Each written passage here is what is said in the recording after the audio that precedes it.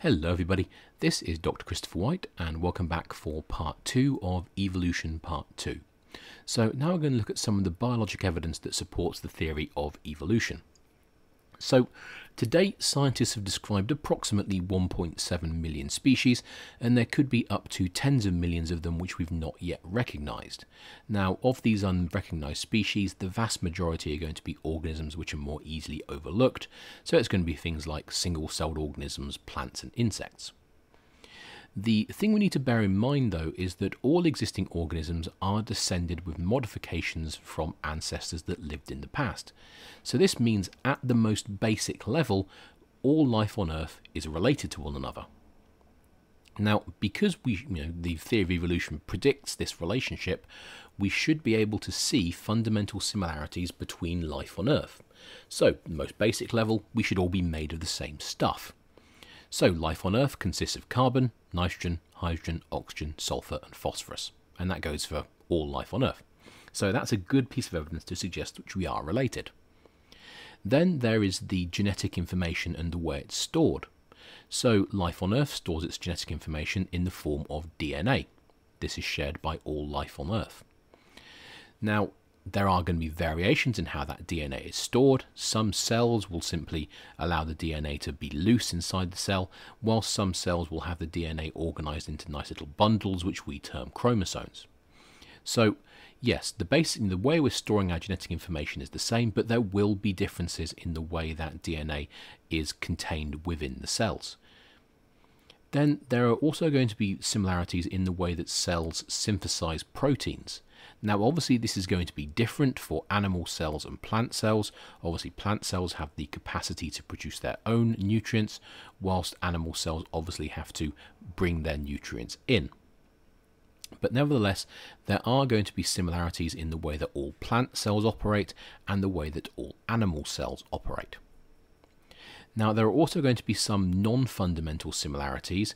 Now, these are similarities which are going to be shared by large numbers of animals, but not all animals.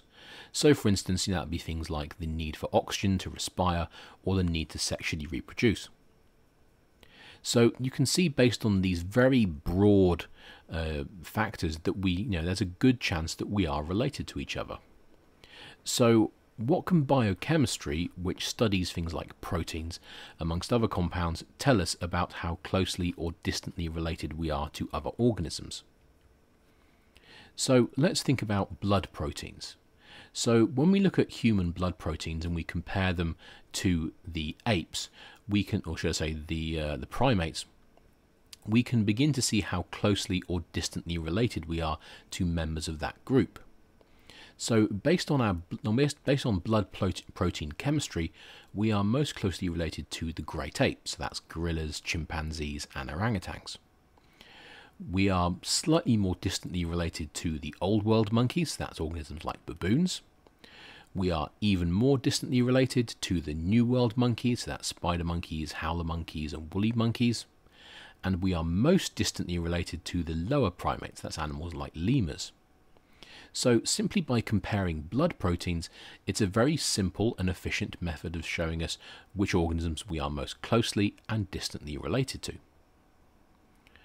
We can also use other biochemical tests to support, to look at the relationships between quite different organisms. So we can use the biochemistry of birds and reptiles, and we can compare them, and we can see that yes, although they are very different animals, they are related to each other.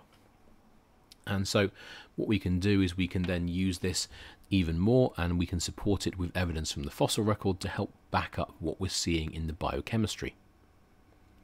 So our basic elemental composition, the presence of DNA and our biochemistry say that organisms are related, and it's pretty decent evidence.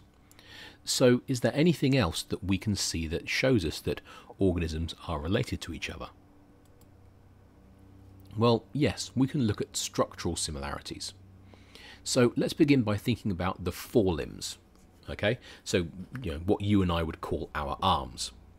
So when we look at the forelimbs of humans, whales, dogs and birds, we can see that they are very dissimilar. However, that dissimilarity is a purely superficial thing.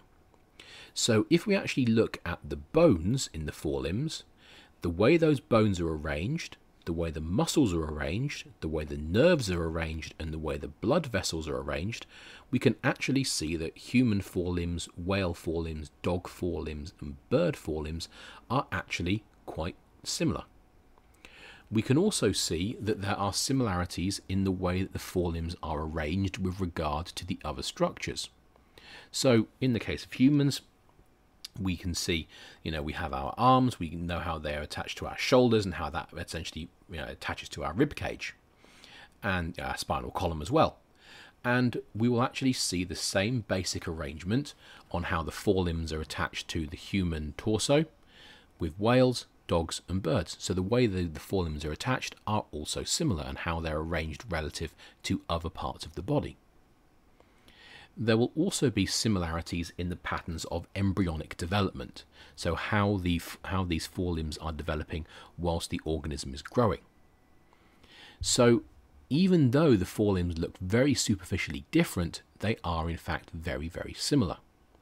So these are referred to as homologous structures, and for instance, things like the basic vertebrate forelimbs essentially are modified for different functions, and we can see that when we look at the bones, and we'll discuss that in just a second.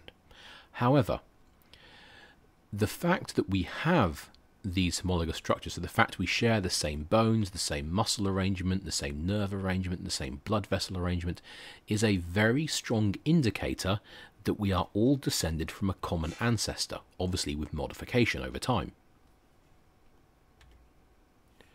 So let's have a look at these forelimbs here. So we can see we've got a reptile forelimb at the top, and we can see we have the humerus in brown, we have the radius and the ulna, we have the carpals and metacarpals, so that's the wrist and palm bones, and then we have the phalanges, the fingers.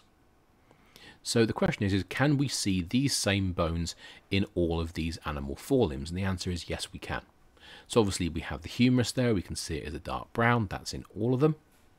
Then we have the radius and the ulna. Now in the case of horses, the radius and the ulna are fused together. Cats have them. In the case of the bat, the ulna is actually quite small. It is there though, so bats have them, birds have them, and whales have them. So then we have the carpals and metacarpals, so the wrist and palm bones. Yes, yes, yes, yes. Got one there, yes. And we have them here on the whale as well. And then we have the phalanges, or the finger bones, in yellow. So yes, there are significant differences in the way that the bones look. I mean, for instance, if we look at the bat bones, we can see they're very slender and thin because obviously a bat's a flying animal, it needs to conserve weight. In the case of the whale, however, we can see these bones are much shorter, much more stoutly constructed, and that's because you need to attach very big, powerful muscles to them. And obviously, if you attached a big, powerful muscle to a thin bone like this, it would break the bone. So you need to have big, chunky bones in order to support those big muscles. So yes, there are differences in the size and shape of the bones. However, the same bones appear again and again and again, and this clearly demonstrates that we are all related to each other. So we can see the same thing in this diagram. It's the same thing, just with slightly brighter colours. So we can see humerus in purple, radius in orange, ulna in kind of beige, carpals in yellow, metacarpals in green, and phalanges in blue. So you can see once again we have the same bones, but obviously there's slight variation in the size and shape of the bones, and also there's slight variation in their arrangement as well. So obviously we can see differences in size and shape, as we've discussed already, for whales and bats, but then when we compare humans and cats, the way the bones are arranged are actually remarkably similar until we get down here to the phalanges. So in the case of a cat, for instance, the phalanges are literally coming out at 90 degrees to the metacarpals. In the case of human beings, the phalanges and metacarpals just continue on from one another. So, there are going to be differences in arrangement as well, but nevertheless, it's still the same basic set of bones. So, there are going to be some similarities that occur in different animals which are actually unrelated to evolutionary relationships. So a classic example of this is wings. So birds have wings, bats have wings, insects have wings. However, when we compare the wings of insects to those of bats and birds, we can see there is very, very strong differences in the structure and the embryonic development of these wings. So we can see that birds and bats are related for a couple of reasons. Number one, we have the same bones, so we have humerus there. We have the radius and ulna. We have the carpals and metacarpals. And then we have the phalanges. So we can see the same bones. That's a good, strong indicator they're related. We can also see that the wings themselves consist essentially of skin stretched over the bones. So obviously we can see it with the bat, we can see it here with the bird, and obviously the bird has the additional bonus of feathers as well. Now what about the fly though? We can see the fly's wing consists of essentially a chitinous protein, and that's held rigid by these fluid-filled vessels. So we can see it's a completely different design, and it's going to develop in a completely different fashion as the animal is growing. So such structures are termed analogous structures. So they appear at a very superficial level to be similar, which would suggest that the animals are related. However, when you actually look at them carefully, you can see they are very, very dissimilar, and as such you realise very quickly the animals are very, very, very distantly related to each other. So what about vestigial structures? So vestigial structures are remnant structures that were functional in an organism's ancestors but no longer are. So the classic example of this is the dew claw on the forelimb of dogs. So this is a standard dog's paw. So obviously these 4 digits are going to be in contact with the ground, but this 5th digit, which would essentially be the thumb, is not. So once upon a time, dogs actually would have walked with all 5 digits in contact with the ground. However, what happened over time is they adapted and they became what we refer to as toe walkers. So they are essentially just putting the weight on the toes of their foot, and this means that what would you classify as the big toe or the thumb would essentially no longer be in contact with the ground. So the question is, well, why would dogs adapt to this toe walking style? Well, the first reason is it's just more energy efficient. It's just easier to do. Another thing is that only having 4 toes touching the ground, again, is actually ever so slightly more energy efficient than having all of your digits touching the ground. And of course, this means over time, the big toes and the thumbs essentially have either been removed or they've reduced in size because they're not being used for anything. And if given enough time, they will slowly disappear. So what about human beings? Do we have any vestigial structures? And the answer is, well, yes, we do. So we have the obvious one. So we've got our tailbone, which is of course a hangover from our relationships to primates. We have body hair, which is of course a hangover to our relationship to other mammals. We have wisdom teeth, which are of course a hangover from the time when we didn't have particularly great dental hygiene. And then we have a few lesser vestigial structures, so things like ear muscles. So you may know somebody that has the ability to wiggle their ears. So the fact they can do that is actually a hangover to our ancestors, because being able to move your ears and use that to be able to pinpoint where a sound is coming from is obviously very helpful if you are trying to avoid a predator or if you're trying to find prey. Obviously, in the case of human beings, we don't need that capacity anymore, but nevertheless, the muscles to do it are still there. Human beings also have a very, very overdeveloped jaw. So our jaw is designed for pretty hard work, which is not really related to the type of diet that we actually have. Eyebrows and eyelashes, well, yes, they are useful to some degree, but nevertheless, we could survive without them. Wisdom teeth we've discussed. Tonsils, we don't really need them, they're just a hangover. The thymus gland, the spleen and the appendix. Well, these are obviously internal organs. They do play some part in your body's functioning, but we can survive without them. They're not really required. And then we have segmented stomach muscles, which is great if you have a six-pack, but for most of us that don't, unfortunately, they're not actually that important. They don't really do much. So when it comes down to it, human beings do have a lot of vestigial structures left over. So are there any more structures? Well, unlike vestigial structures, which are leftovers from our ancestors, you can also have the process of atavism. And this is the reappearance of an ancestral trait. Now, this is not a common occurrence. This is quite rare.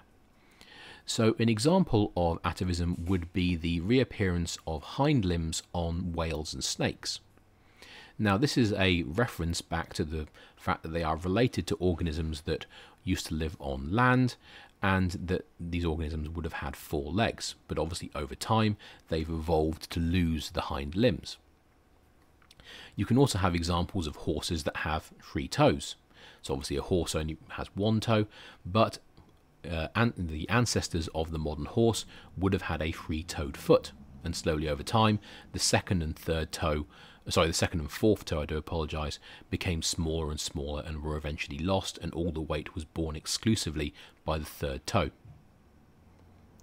And we can also occasionally have dolphins that have hind fins. Again, that's a feature that over time has been lost, but it will sporadically reappear. So the question is as well, why does it reappear? Well, the genetic information to actually, have a snake grow legs or to have a dolphin grow hind fins is actually there in their genetic information, because we've already discussed the idea that this genetic information isn't lost, it's just stored in the DNA but not used. So this means normally the genes that control these features are switched off. However, every once in a while they will become activated. And this will mean that an offspring will develop with structures which it otherwise would not normally have. Now, in some cases, scientists are actually trying to reactivate these switched off portions of DNA to see what they do as an animal develops. And this would be quite helpful, because being able to look at these switched off genes would allow us to compare what happens to other animals, and it would allow us to work out our relationship to those animals. How closely or distantly related to them are we? So another process we need to talk about is microevolution. And microevolution is yet more evidence for evolution. So microevolution is essentially a rapid change, and it typically occurs in organisms which have which are relatively short-lived, and they reproduce quickly. So an example of microevolution would be weeds becoming immune to pesticides, insects becoming immune to insecticides, rodents becoming immune to poisons, and bacteria becoming immune to antibiotics, which is a pretty serious problem we have right now. So variations in these populations allowed some variant types to be more successful, bringing about genetic change. So a classic example would be you have a population of 1,000 rats. You put down a new rat poison, that rat poison kills off 900 of the 1,000 rats, but the 100 that are left can eat the poison and survive. And so what you've done essentially is you've encouraged artificial selection, and you've just produced a generation of rats which will have offspring who are able to essentially be immune to the poison that you've just put down. And so this is an example of microevolution. It's quick evolution, and it's happening in species which don't live very long, and they will rapidly reproduce in numbers. This allows the variants to be tested very, very quickly, and obviously unsuccessful variants will be lost, and successful variants will carry on to the next generation. Now, the other thing that microevolution does is, because it happens so quickly, it actually allows us to track these changes because they are on such a short timescale. Now, we also need to think about biogeography, essentially how organisms are distributed. So, the distribution of an organism on the continents and in the oceans is controlled by whether an area is habitable for that organism. However, organisms can survive in habitats to which they are not suited. So a good example would be animals like rats, dogs, mongooses, pigs can survive on Hawaii even though they are not native to that environment. So on the continents we see the distribution of species is primarily controlled by climate and proximity to tectonic plates. So obviously tectonic processes can produce things like mountain ranges or rift valleys, which will be a natural barrier to the migration of organisms. But for two islands, inaccessibility is the key control. Sorry, let me try that one again. But for islands, inaccessibility is the key control. So islands are primarily split into two groups. So we have continental islands, and these were islands that were once joined to the continent but became separated by rifting or sea level change. So an example of that would be something like the island of Madagascar or the island of the United Kingdom. And then we have oceanic islands. So these islands are formed by volcanic activity and they were never connected to another landmass. So that would be an example like the Galapagos Islands or Hawaii. So oceanic islands provide the best evidence for evolution. So what you can do is you can look at the organisms that are there and you can see how they relate to organisms on nearby land masses. So for instance, Hawaii had no freshwater fish, amphibians, mammals and reptiles because obviously they couldn't get there. Hawaii is just so far away, it meant that only a few animals could actually make it to the islands. So the Galapagos Islands had no freshwater fish, amphibians or mammals. So oceanic islands will have distinct biotas that differ from but most resemble those of the nearest landmass. So for instance, of course, going back to the Galapagos Islands, there's obviously the similarities in the finches of the Galapagos Islands to the finches that live along the west coast of South America. The finches of the Galapagos Islands, however, are more distantly related to the finches of Europe. So typically, the more remote the island, the less diverse the biota will be, because there will be fewer animals which will be capable of making it to the islands, because it's just so far away. So in a chain, the biota of each island will differ slightly from the others. Once again, going back to the Galapagos Islands, each island will have its own slight difference in its environment, and as such, the plants and animals on that island will develop slightly differently. So it's unsurprising that organisms are most likely to populate oceanic islands. I'm having real difficulty reading the sentence, I do apologise. So it's unsurprising that the organisms that are most likely to populate oceanic islands are those that can get there. So it's going to be things like plants that have wind-blown pollen, with the exception of coconuts, sea-going birds and aquatic mammals, because they can make it all the way out to the islands quite comfortably. In contrast, other animals would be unable to make it. However, there are instances where organisms can get there by bad luck. So you can have continental birds that get blown way off course, or you can have things like tsunamis that pull trees out to sea, and obviously you have animals which are holding on to those trees and they get washed to nearby islands which they then populate. So when it comes to populating one of these islands, you typically need a reasonable number of individuals to form a functioning breeding colony. And typically you're going to need at least 25 pairs, so you're going to need at least 50 individuals to have a successful breeding colony. So the difference between the biotas of continental islands and its parent landmass is exclusively the result of the length of the separation. So Madagascar and Africa are very, very close to each other. However, they separated 160 million years ago. So that means Madagascar has essentially been operating in isolation from Africa for 160 million years, and this obviously means the animals on Madagascar have evolved to fit the Madagascan environment and the Madagascan environment only. So there's quite significant differences between the Madagascan animals and the animals of Africa. In contrast, the United Kingdom only separated from Europe around 14,000 years ago, so there's absolutely no difference whatsoever between the animals that you can find in continental Europe and the animals which you can find in the United Kingdom. So what do we actually learn from fossils?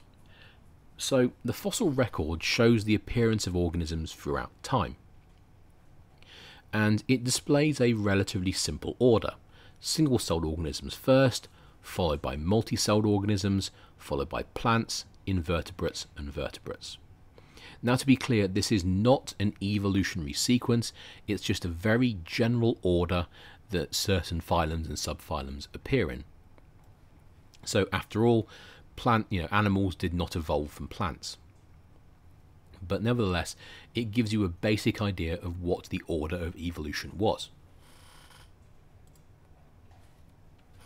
So this diagram kind of shows you the evolution of vertebrates throughout the Phanerozoic.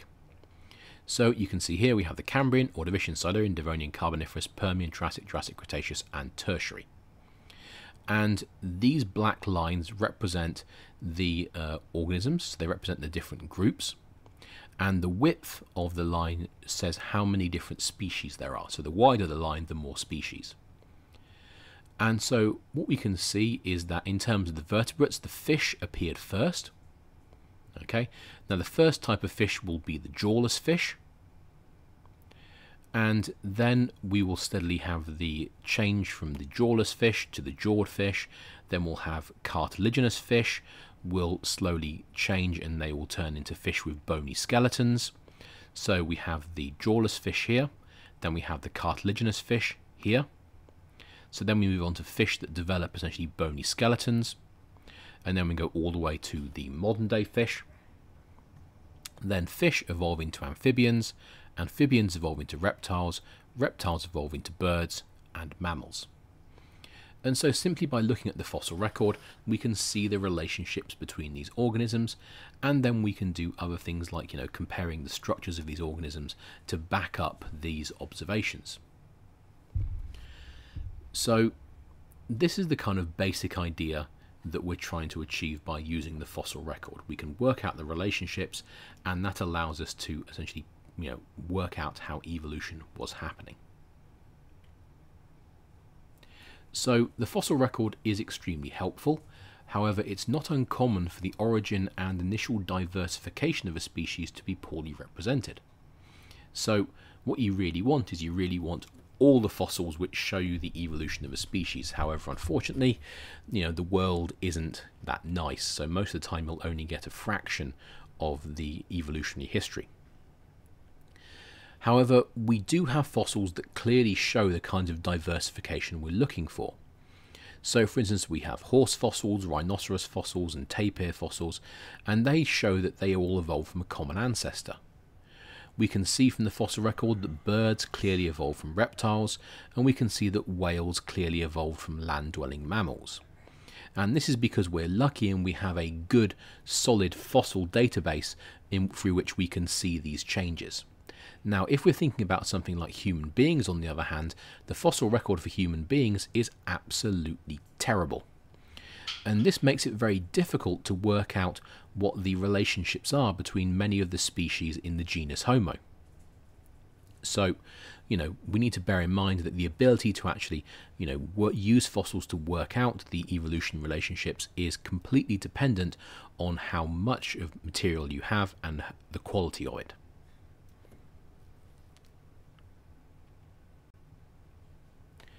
So this brings us on to the idea of missing links. So we can agree that two groups of organisms which are closely related will have a common ancestor. So what you really want is to find that common ancestor, that intermediate organism that sits directly where the two different groups of species meet. So this essentially is your bridge between them. Now, in some instances we have that fossil, in some cases we do not. And in the instances where we do not have that fossil, that's often described as a missing link. And so the lack of this transitional fossil is a point of attack for people that don't believe in evolution. So they will say, well, where's the fossil that shows you the link between species A and species B? And in a lot of cases you won't have it. And so unfortunately, it's a very obvious and very straightforward thing to point out. And, if you are discussing evolution, it's a very, very common argument against it. However, we do have examples where we have intermediate fossils between different groups. So we can see through the fossil record that we have the transition from fish to amphibians. It's pretty well documented. Now the problem is can you say, right, this is the definitive organism that represents the transition from fish to amphibians? And the answer is no. The problem is that there are so many different organisms which are kind of half fish, half amphibian, that it's actually quite difficult to work out which one represents, the most important organism, the one that actually is the link between fish and amphibians. So we need to bear that kind of thing in mind. We also can look at things like the similarities between advanced mammal-like reptiles and the earliest mammals. So we can see that, once again, looking at the fossil record, we can see we have reptiles, and these reptiles slowly become more mammalian in their appearance, and then eventually we can see them transition into full-blown mammals. Once again, we are lucky in this respect in that we have a pretty decent fossil record, and so we can see this transition. So it's obviously always very difficult to fully agree with what people want. Typically what people want is they want one nice, clear transitional species. However, in a lot of cases, we don't have that one nice transitional species. What we have are several different species that are, somewhere around the transitional species. So we don't have just one, we have several examples that could be the transitional species. And so that sometimes makes it a little bit difficult to work out which one is the most important. In some cases, of course, we don't have the transitional species at all because we haven't found the fossil. And so when we have these missing links, it's infuriating, but it's not actually an argument against evolution. It's just simply a reflection of sometimes you don't get lucky.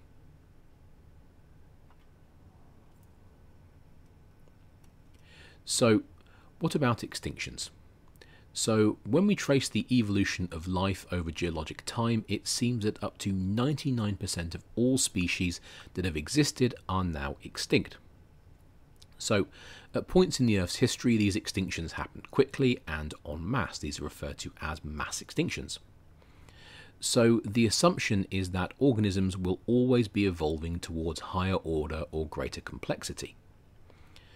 However, vertebrates are far more complex than bacteria. However, bacteria have survived for 3.5 billion years. So when it comes down to it, the most likely organism to survive aren't always the most complex. So natural selection will not yield a perfect organism. What it does is it produces an organism that's adapted to a specific set of circumstances at a particular time. So a lizard that exists now is in no way superior to a lizard that lived in the Triassic. We need to bear that in mind. So extinctions occur in two kinds. The first kind is a background extinction, and that's just a continual loss of species, and that's a relatively consistent process. The other type of extinction is a mass extinction, and that's a period of accelerated extinction rates which sharply reduces the Earth's biotic diversity. So you'll see lots of organisms dying out very, very quickly. So extinction is a continual process, but so is the evolution of new species. So as one species dies out, its niche will be taken over by a new species. And these new species will typically quickly emerge to exploit the opportunities left as another species becomes extinct. So when the dinosaurs died out, the niches that they left were very quickly taken over by the mammals and the birds.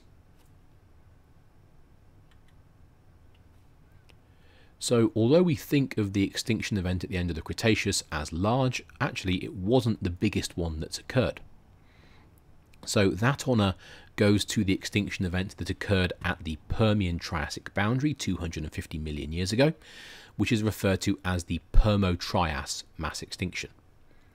And estimates of the Permo-Trias mass extinction vary, but it seems that up to about 96% of all marine invertebrates were killed off, and 70% of all terrestrial vertebrates were made extinct.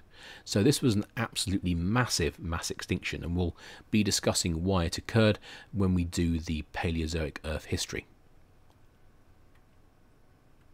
But nevertheless, you can see from this diagram here that there have been several mass extinctions. So you can see as this diagram gets wider, essentially that represents an increasing numbers of species. So the wider the distance, the more species exist.